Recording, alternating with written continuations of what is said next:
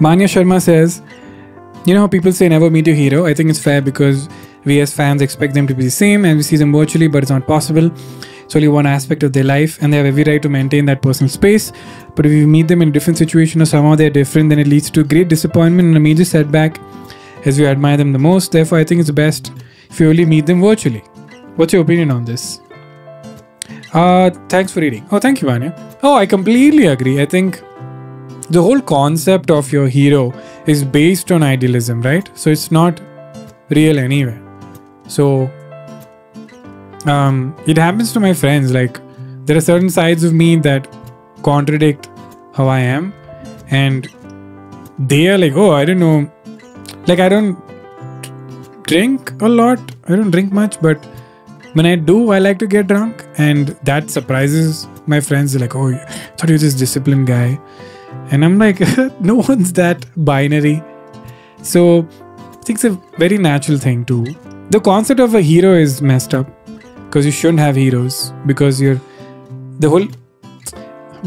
whole point of making someone a hero is to ignore certain aspects of them. Yeah, I think just learning from having a teacher is better than having a hero.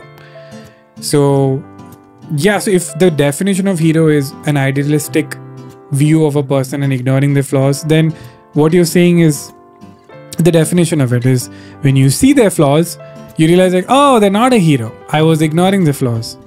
So of all the heroes I've met, I think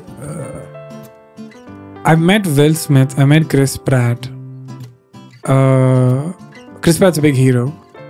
Bill Burr, I met personally. So luckily when I met these guys, nothing about them ruined my image of them, which I'm very grateful for. But anything could have. Easily, they could have said something that I could have misinterpreted and I would have been like, no! These guys are not as nice as they seem to be.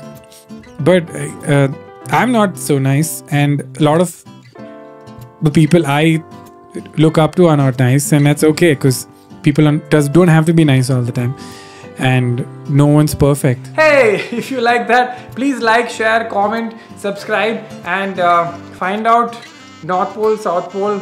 What is the distance? What is it? We're on this planet. Gotta save it. Bye.